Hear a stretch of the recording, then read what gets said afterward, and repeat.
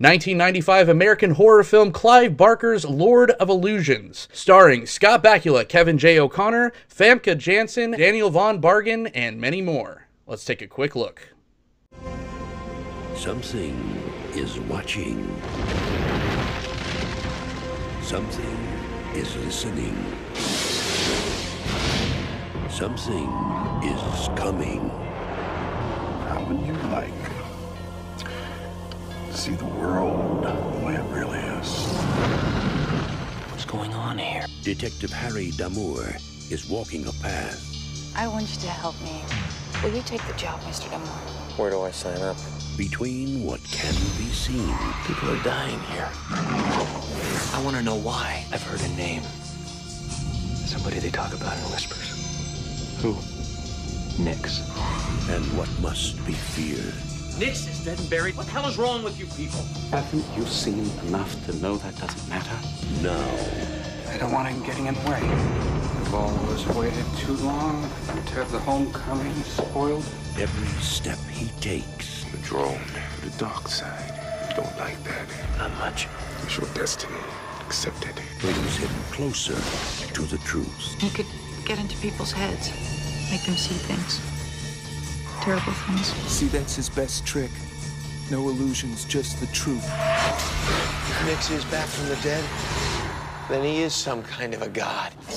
In a world where magic is real, death is the ultimate illusion. I was born to murder the world.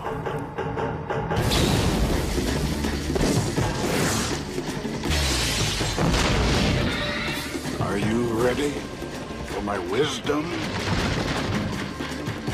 It's not real. Stop looking at me! Next! You want to come with me, Damour? I've got so much power to give you. All you have to do is beg.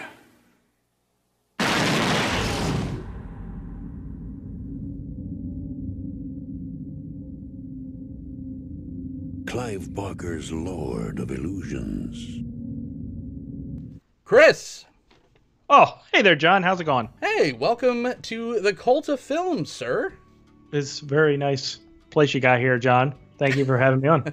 Have been on before, sometimes with Ian. Maybe this is the first time by yourself, but yeah, well, you've been on the channel, that is. Welcome to the Cult of Films, and we're doing this a little bit differently. I've never seen the film that we're going to talk about tonight, and that is 1989's Grandmother's House. So what is Grandmother's House about, Chris? Oh, man, that movie was so good, and I'm so sad we lost it. I mean, I exaggerate. It's not so good, but it was something. I think you were really the only one that liked it, to be honest, Chris. I like my grannies. I like my grannies, John. I don't know what to tell you. I don't know what to tell you either, man. No, but we actually are talking about 1995's Lord of Illusions, directed by Clive Barker. Clive Barker's last film that he directed. This was one that, you know, I asked you what film that you would like to talk about, and you picked this one. I have never seen it. What made you kind of love Lord of Illusions? I'm like a really big Clive Barker movie fan, so I've read like a few of his books.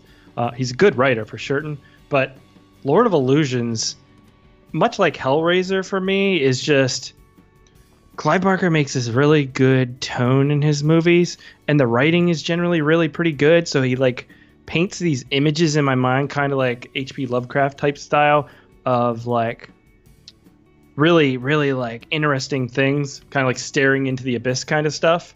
Now, some of his movies, like this one, and now you can even say Hellraiser, they're both fun in their effects, but like sometimes I think like his writing outshines the quality of the effects and stuff like that, so it kind of makes it cheesier. But I think this movie has a lot going for it. And I don't know if it's a cult movie, cult classic, but I've always really enjoyed it. Well, it had a budget of $11 million. It had a box office of $13 million. This was before the time where now, you know, studios are just cranking out, like Blumhouse and stuff, they're cranking out these little small horror films, and some of them are blowing up and making tons of money. And you can make horror movies for, you know, shoestring budget now and have them churn out these massive returns, where this one, It was very, even though it was an $11 budget, we're talking about 1995, and it was very ambitious. Sure. Perhaps maybe too ambitious, because it was right on the cutting edge of integrating CGI into... Seamless. The Origami Man. Yeah, that was definitely the worst aspect, the CGI. Oh. So, and that's what I'm talking about with, like, the cheesiness comes into play, because if you didn't have that stuff, there's a lot of like disturbing things people say that like paint really interesting imagery in my mind that like elevates it above a lot of other horror. But yeah, that kind of stuff. Yeah, it's like Scott Abula is what I'm going to refer to him as in this movie, running around without a shirt on for 30 minutes fighting CGI monsters. Yeah, it's a little much. Scott Bakula, talk about the ultimate dad protagonist. Like, he looks like Ben Stiller and Tom Cruise had a kid. And, that's not the best image, or, not what you really want to go for when you're going. But, I mean, he was great. I'm not saying he's a bad guy. Kind of a Henry Winkler-esque.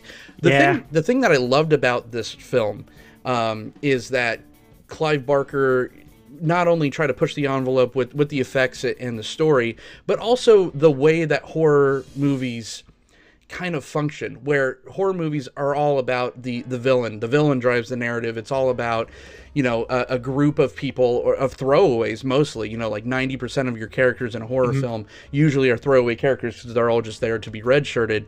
But this, he tried to do something differently, and he put a protagonist in there that you follow around and you care about, and that way he could get really fucked up, and, all these things are kind of happening to this one person. I quite like that. I think that's a very underrated and underutilized thing to do, putting a protagonist like this in your horror film. Yeah, well, Harry D'Amour, I know, is a character from a bunch of his books. He's also in the Scarlet Gospels, which is the sequel to Hellraiser, which I read like half of it, and it gets pretty bad. But what I like is that you, as a viewer, kind of like take on Harry D'Amour's, like, he's your entrance into this world. So he's just as lost as you are, kind of like learning about magic and stuff like that. That's the cool thing about this movie is every time I think of magic, it's always like a sword and sorcery fantasy kind of thing. Right. But this is like layered on like in a real dark way where it's like this blood magic, and it's definitely more horrifying than it is fantastical. You know what I mean? Yeah, and these are adaptations from his short stories, the Book of Blood series, right? Mm-hmm. That's where this came from. Yeah, I think this is like the Last Illusion or something like that. You're right. And Clive Barker's a tough one for me, man. I can never tell if he's like super interesting or just kind of like a complete douche. Like a quote from him is like, "Nothing gets in the way of my art except sex." It's just like, he's just one of those, like, I don't know. He's like super one-liner man, but then the stuff that he produces, it's hard to argue with his results. In his defense, he does do a lot of art. Yeah. Not a lot of sex. No, I have no idea. No, I know he had like some sort of medical issue like the last 10 years, something with the dentist or something. He almost died. So he hasn't been nearly as active as he was, Hellraiser days. But it is a shame that he stopped in 95. You can argue the merits of this movie, but I don't think in any way that it's bad. Right. I think it has a lot going for it. So I just wish he would have continued, because he had Hellraiser, Nightbreed, and this is more similar to Hellraiser than it is to Nightbreed. But those are all like super interesting movies that are, to me, are very memorable. Yeah, and talking about all those films, I think for sure my favorite Clive Barker films are the Hellraiser films. Sure. Nightbreed's great too. This, I guess, spoiler alert for what I think of this film, but I think it's my least favorite Barker film, but I still really enjoyed it. Like, and I enjoyed it, like, I got done watching it, and I was just like, that was okay, that was fine, but then I kept thinking about it, and then I kept wanting to think about it, and I really appreciated, like, he went for it with the special effects like he always does. Everything looked gooey and gross and very Clive Barker-ish, and the imagery is really good, and it had some really memorable scenes that we'll kind of get into. But I asked you on the cult of films, you picked an occult of films.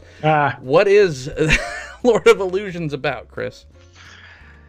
Lord of Illusions opens with this kind of like Manson-esque cult in the desert, and we're already like brought into this action, which is another reason why I really like this movie. And you have this maniacal guy named Nix, who apparently has harnessed magic, and he's showcasing it to his followers. He's wearing a belly shirt when we first meet. I mean, when I do magic, I generally wear a belly shirt too. Yeah. But yeah, so he's like worshipped by these people. I believe he refers to himself as the Puritan. Close. Puritan. I was saying Pilgrim Man, Puritan. It's close. He's like a Quaker Oats guy. Yeah. Yeah. But his other follower, Swan, who seems to be maybe as equal or at least respected by Nix. Benny from The Mummy. Benny from The Mummy. He doesn't quite agree with where this cult is going and trusts Nix. Nix has kidnapped a young girl. Anyways, it's going evil. Hijinks are ensuing. So Swan comes in and kind of ends his reign. He kills him, or what we think kills him. He seals him with this magic helmet thing and buries him in the desert. We think he's dead, and now it's 20 or 30 years later, and he might be back. But we are introduced to Harry D'Amour, who's played by Scott Bakula. He's a private eye who kind of gets swept up in this world of Swan, who's now a famous magician, like a Siegfried and Roy type magician. And Famke Janssen, who's his wife. And there's murders happening from people who were involved in this cult from so long ago. And Nix has returned. Yeah, perfect. So it's like really, it's a really complicated story, but also kind of simple. But the way it's unraveled, there's twists and turns. So it's not like straightforward when you're watching it.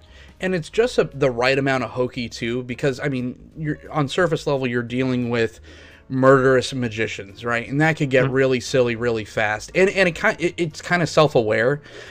Even when at one point they break into like the magic castle. It's literally called like the magic castle, and they have this little storeroom where all the secrets of all the magic tricks are stored. And they're even like, it's pretty hokey in here, even with all these like little magic booby traps.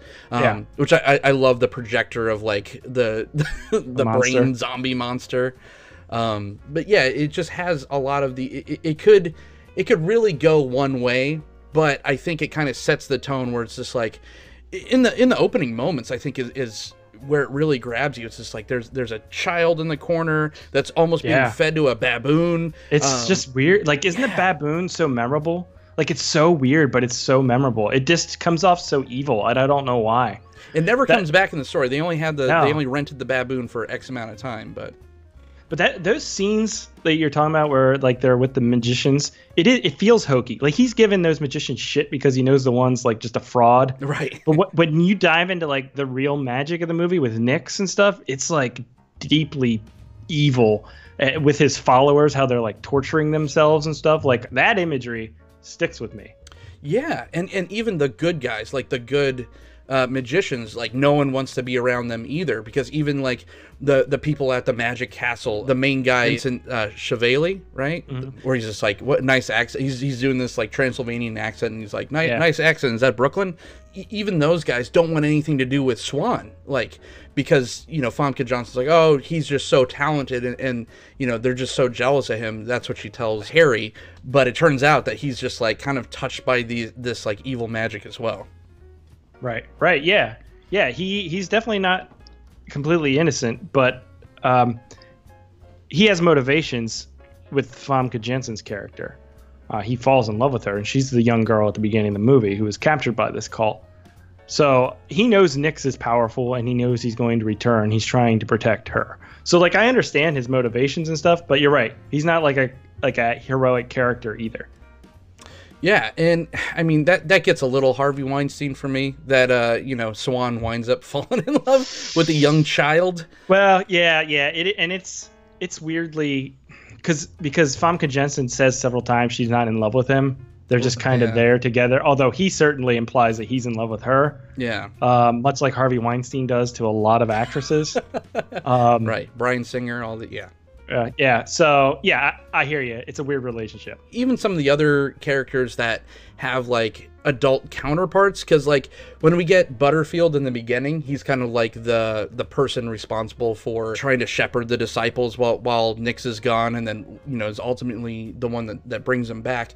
Like, I didn't feel like that was a kid in the beginning. He's the one with the David Bowie eye, and then they recast him later as Barry Dell Sherman, who is a super creep as far as I loved him. goes. Yeah, there's strong sexual, like homosexual overtones in this movie. Clive Barker's a homosexual, right? So like I think the storyline is meant to imply there's some sort of homosexuality here with Nix and Swan. Like he definitely wants Swan to be with him, but then you have Butterfield, who he dresses very interesting. I love the way he looked and stuff, and I love the way he acts. He's like very smooth. He's like a snake kind of guy. Yeah, the way he like slides into scenes and stuff, but he gets legitimately creepy at points and stuff. Yeah, I just thought he was really, really well done. Yeah, and then conversely, his underling is, I think, Loomis, played by Wayne Gracie. He's this like monster with serrated teeth. It's a nice like juxtaposition between this great. I mean, Butterfield straight up looks like Bowie. Like he has like the crop top on, like the gold hot pants. But yeah, you're right. I didn't even like put that together. Like Nix is probably sexually interested in Swan, and he even towards the end of the movie where he's just like, it's got to be you and me. It's always been you and me, and then after we're done, I'm gonna have to kill you. I mean, it's not overt, but it feels some of that comes across, especially the more you watch it. Like because all the characters, with Butterfield and stuff like that, they do feel homosexual. It's not like I said, it's not overt or anything, but just because Clive Barker is, I appreciated that aspect of the movie. I thought it was an interesting take. He's not your typical scary horror guy. At least Butterfield, he looks like a cool David Bowie-esque dude. Yeah, but he can also be extremely terrifying. Yeah. And let's talk about Daniel von Bergen. I mean, this poor guy, in real life just had a series of just tragedies. Like he attempted. Oh really? Oh yeah, he attempted suicide. He like shot himself. Jesus. In the head, and didn't die, and then wound up dying a few years later from like complications of diabetes. Like he had to have his legs removed and all this. Oh my god. Yeah, and yeah, this is the guy from like Super Troopers. He's the evil police chief, which is a Ramathorn. But he was great in The Faculty. He always has that like. He just plays the consummate dick, right? Like he is the human embodiment of a dick. I like how he was this all-powerful person, and you felt that whenever he was on screen as Nix. Yeah, he's very commanding. Yeah, but he just looks like a total schlub. He looks like a schlub, but it's like, I think it's more like implying his power is not through his like, he's not a muscular dude or anything like that. He's not visually like strong looking or anything like that, but like his voice certainly helps. And Clive Barker writes some badass lines that come across like, for me, like super cool. There's like he's like, "Come into the darkness, Damore. We've been waiting for you." But his delivery is like so fucking cool. Yeah, or he's just like, "I know what you're looking for." While he's holding her and just fucking drop. Yeah, it's pretty like. I feel like this film could have been edited down a little bit, even though it's only I think like $140 or maybe like $148 runtime. I feel like if it was just edited a little bit more, and I think the version that's out it's streaming on Amazon Prime. Oh, it is? Really? Yeah, it is the director's cut, and the only reason that I know is that. It really? Yeah, I wanted to check out the director's cut. I've watched the one I have. I'll have to check that out. Like the few differences I saw was at the beginning when they're sealing Nix. When they initially kill him, they put the mask on. Swan like bites his finger to where it's bleeding. They made them take that out of the theatrical release. They said that was too gruesome of him I have biting his thumb. It actually, I've seen this movie many times, yeah. And there is that biting of the thumb always upsets me. It's the he makes sound. He makes a crunch noise, and I'm like, what the fuck? How can you crunch your thumb like that? Ugh. He's like eating the side of it too, so it's like, ugh. There's two things. So there's a point in this movie where Harry Damore, which is Scott Abula, I'm calling him Abula because he's got crazy abs in this movie, goes to this magic show where Swan's performing. Right. And this guy gets out of this limo first, and it's this big, chunky guy with this blonde woman, and he has a cigar. and I recognize him from this movie called Erotic Quest that I'm currently watching for our channel, which is a softcore pornography, which he plays one of the main characters. So you got that. So his career just went straight up. That's literally straight up. And two, have you ever been to a magic show like this? Because you worked in Las Vegas. Absolutely. Okay, so do people get naked at these things? on some of them. And do you know who one of the naked dancers is? No. Carrie Ann Inaba from one of the judges from Dancing with the Stars. Really? Yes. I couldn't believe it. Okay. I don't watch Dancing with the Stars, but I'll have to check that out. Sometimes I do. Okay. It's fine, John. I used to work in the Miracle Mile shops, which is now inside the Planet Hollywood, used to be the Aladdin. And across from the store that I used to work at, there was a magic ball. It was like a bar / nightclub / venue for this guy named Steve Wyrick, who would put on magic shows. And it was just the worst. And they literally couldn't get, like, they would literally be like people outside giving the tickets away because no one was paying for this. And I went in there, and yeah, it was just basically just boobs and bad magic tricks. And I'm like, oh boy. And I heard that's pretty much all of them in Vegas. I would be so much more into magic if it was just that. No, I've never actually been to like a magic show.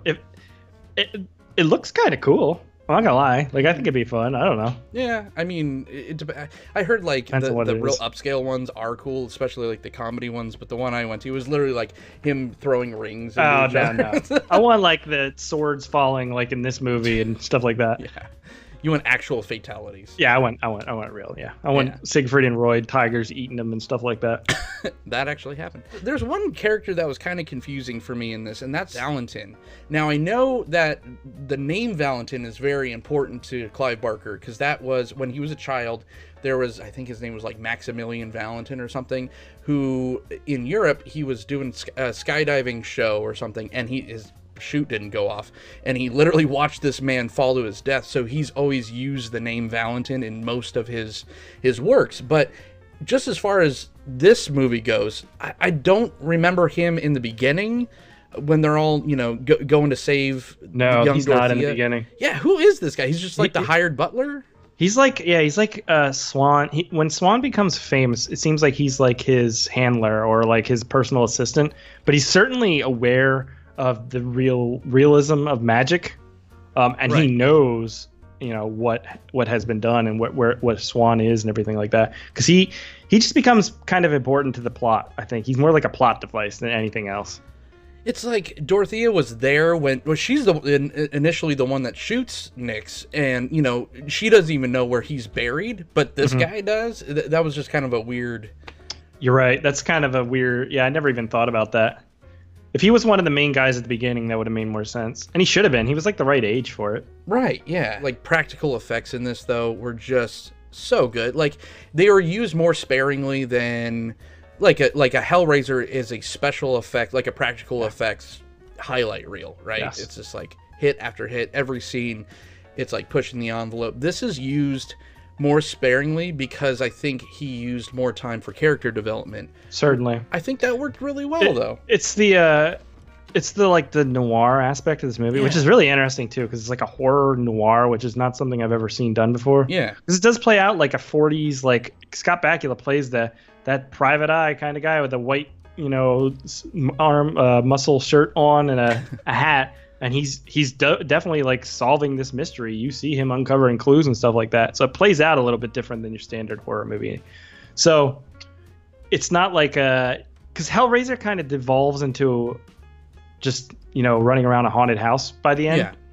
Yeah. And this movie certainly kicks up by the end as well. But I think because the story is a bit more ambitious in where it weaves all around to all these different locations and stuff like that, I think it might be a little harder as well to just turn it into some, you know what I mean, simple jump scare kind of thing. Yeah. And I mean, there are definitely jump scares, really cool jump scares, though. Like Scott Bakula is talking to his partner. I mean, he's a PI, so I guess he doesn't have a partner, but a friend or whatever in the apartment, and they're just literally talking. He's like, hey, you know, you should go take this job. You need a vacation. And then just like out of nowhere, it shows this crazy demon kid. That flashback is so awesome. It is like 3 seconds long, and it is so disturbing because that's what I like. Like, when you have something, especially Clive Barker with his visuals, if you show them so quickly, it's so much more memorable because you're like, wait, what did I see? Was that? Oh my God. But when you show something for so long, like Hellraiser, which I love, but like you get numb to by the end, you get the Slimer creature. You know what I mean? At the end, you're like, okay, that's where you kind of jump the shark in Hellraiser.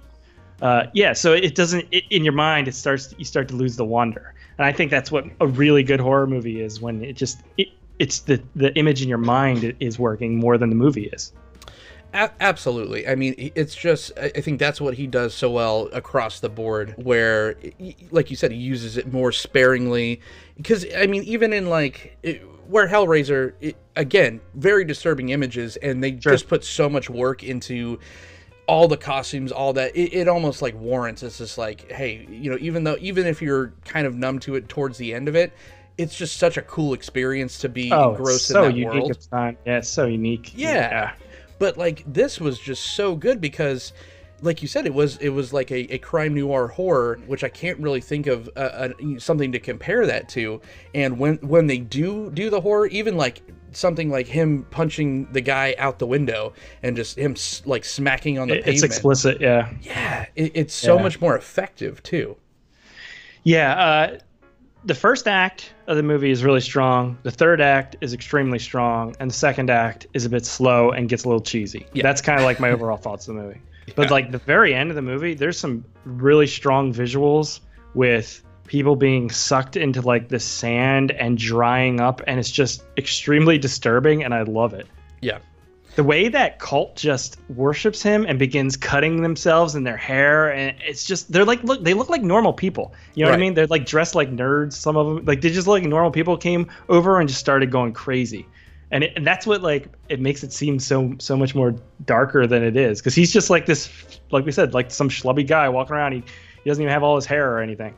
Because, I mean, it kind of it does a lot of show don't tell in the opening credits, where it shows his effects, or at least this entity that isn't. Maybe this guy was a normal guy, right? But I just think this like force kind of took over this person in this town. I mean, maybe he was delving deep because maybe he was an illusionist to start with. It doesn't really get into it all that much, but this force, this entity is kind of wiped out this whole town. Like, it just the opening credits are just like chickens and cows eviscerated, and then you get to go to this this little house where everyone in the town that's left, that probably hasn't died or moved away, is left, and like you said, they all just look like teachers and grocery store workers and all that.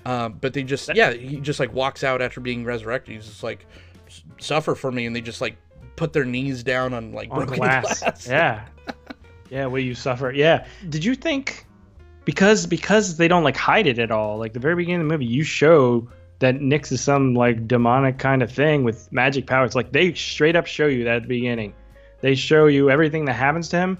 But then when we cut back, we're with Scott Bakula, who knows nothing, and we kind of follow his journey of him piecing it together, even though we already know about a lot of this. It's an interesting way of telling the story, and I was still really compelled throughout. But to me, it's just kind of weird because a lot of it we already know as a viewer. Right. So I don't know. I just thought that was interesting. I thought it was effective. Like I said, it showed enough. It cut out the fat story-wise of it didn't need to have a ton of exposition. We were kind of just thrown right into it. And it, for some reason, it worked because, you have your big bad at the beginning, and then he gets wiped out pretty quickly. And then you don't see him again until, there's only like 30 minutes left of the runtime. Mm-hmm. That's a ballsy move for a horror movie. Yeah, I think because this movie spends a lot of time developing the characters or the relationships there with Swan and Damore and Famke Jenssen's character, whatever the hell her name is. Dorothea. Dorothea. How could I forget Dorothea? such not a Famke. Like, you look at Famke Jensen, you don't think of the name Dorothea. No. It's like calling her Ruthie or something. Yeah. At first, like with Scott Bakula, I was like, I mean, I don't have anything against Scott Bakula, but it's like, really? It's like putting Henry Winkler in there. Yeah, that's what you said. But by the end, I was like on board. I don't know. He's not bad. It's just, he's weird. He's Scott Bakula. Yeah, he's your dad's PI. Does he swear? Or is he like, he swears a lot. Gosh darn it there, Nix. You better stop doing all them blood sacrifices there, Nix. Gosh darn it. Right. No, the swearing is rampant in this, which was very jarring. Like hearing Scott back, because he's like my uncle or something. Just hearing him like cuss out people. I'm like, oh, Scott. Oh my God. Don't you know mom's around? The end for me, also really cool. A little bit over the top, the very last sequence, but I really like his return, his resurrection. Sure. And the way Nick's just kind of like Butterfield is his like main henchman who's been driving his return this entire time. And like when he's finally back, he just casts him aside and like slaps him because he never really cared about anyone but Swan. Right. Which is to me like so cool that you have this super evil guy, and in another movie he just like, I want to kill everything and everybody's got to die, which he does say he wants to murder the world, but he has like this also very deeply personal like association with this guy, and you're never really quite sure why, but you just know he has one, and he's like willing to like forgive all this stuff just because he wants him. And that's where I was like, maybe there's some homosexual overtones with this. Sure. Or just sexual overtones in general, like it doesn't matter, but like there seems some sort of desire there. I think it's something on the lines of, I mean, I'm not disagreeing with you, but maybe like as far as power level goes, because Swan also can do all these things. Yeah, where he thinks of him maybe not as an equal, but close to it. So, because he still thinks he's better than him because he's trying to, like a succubus almost, or a male version of a succubus. No, not a maleubus. No, it's a, oh my God. Snorkibus? Succubus. Incubus. Oh, Incubus. I'm like, what 1990s band did I see opening for Korn? Yeah. Incubus. It's either Limp Bizkit or Incubus. Rammstein. It's Rammstein. It's Rammstein. This is the Rammstein of Clive Barker films. I like the music. Yes. The first track that opens with the opening of the movie, you have like these cool dusty visuals and you like all these dead animals and stuff. But it sounds to me like a song from the Hellraiser soundtrack. Mm-hmm. The rest of the movie, not so much, but it is done by this guy, Simon. What the hell is his name? It is Simon Boswell. Yeah, and he did. What the hell did he do? He did some other stuff that I thought, that's gonna drive me nuts. Hardware. He did Richard Stanley movies. He did Dust Devil and Hardware, which also have really cool soundtracks. That's why I remember that name. But yeah, I thought that the music was pretty cool in this movie. I don't know. This is, to me, a movie I watch every year or two. Much like most of Clive Barker's movies. I constantly, not constantly, I'm not sitting here every day, but I do often look him up on the internet. I'm like, is Clive Barker making a new movie? Because I would love to see something else by him. Well, he's writing the new Hellraiser, right? I saw that, but who knows? I have no idea if that's ever going to come to be. And I don't know. I don't even know if I need to see that. Right. I don't know, man. I feel like there's so many good new like horror movie filmmakers, like the guy that just did like Midsommar and Hereditary. Ari Aster. Yeah, Ari Aster. Ari Aster. Yeah. So I mean, there's some good, like the guy that did Mandy would be an interesting choice. There's a resurgence and written by Clive Barker, because I think that's what you kind of need. He's a great writer, but then he likes to smell his own farts a little bit. Like that's why we got so much of the Origami Man. Like the bad scene where he was just like, oh, I'm gonna push the envelope with CGI. It's 1995. Yeah, I don't know what that was about. That didn't work. It wasn't even clear why that was in the movie. Oh, man. He is definitely more pretentious. Like Hellraiser to me is definitely more of a pretentious horror movie. Yes. It dives into cheesy levels, but it's nothing like a Friday the 13th or Nightmare on Elm Street. Like it definitely rises above that for me. Yeah. Like in its storytelling, like the story is way more interesting to me. Again, just because it feels to me inspired by Lovecraft, that kind of thing. Where you have the abyss, you have the unknown. It's doomsday type. Yeah. Yeah. But yeah, I just really like Clive Barker's writing. Mm-hmm. His horror always comes off as just a bit darker than most things. Yeah, absolutely. I mean, who would you recommend this film to? As far, a lot of horror fans, of course, but for someone that hasn't seen this, like, if you're a fan of, who would you recommend it to? I mean, I think if you like Hellraiser, you'd probably like this. It shares a lot of similarities to it, to me. It does, but it doesn't. I feel like it tonally... tonally is different. And pacing-wise, it's completely different, where this is so much more restrained than Hellraiser's. That's all excess and just them throwing pig's blood in your face for, 90 minutes, where this is like, it's kind of a thinker. It does bog down in the middle to a screeching halt, but... Yeah, I don't know. I honestly don't... I guess it takes somebody who can deal with a bit of a slower... paced horror movie, and be willing to let some of those 90s cheap effects go. Yeah. Man, if you just, I want to make a director's cut and just take out the origami man. Dude, if they could have just cut the scene and like had it sounded like him, find the body or something instead of that origami thing. At the time, maybe that was cool. I don't know. I don't even understand who it was. Was that Swan doing it? I have no idea. I don't even think Scott Bakula knew. He's like, I don't. Scott Bakula was so, like, you could see him even walk through that doorway, and you see the obvious shift to green screen, like, a good 15 seconds before the explosion goes off. Bizarre. So bizarre. It was just so much better than that scene. What was the guy's name in Quantum Leap? It was... Oh, what, Scott Bakula's character? Iggy? Who did he call in his little recorder thing? Iggy? No, I have no idea. It's been so long since I've seen Quantum Leap. Quantum Leap. That's a reboot we need. Bring it back. Squandered Leap with Dad Bakula. Such a weird movie for him. What the fuck were they thinking? Scott Bakula. If Famke Janssen's another one of those like William Dafoe characters where she was, they're never old and they're never young. They're just always kind of middle-aged. She looks the same. Yeah. Yeah. She was in like a B movie era though. Well, not technically B movie, but she went on to do Deep Rising and stuff after this. So, which is, hey, I'm not saying it's a bad movie.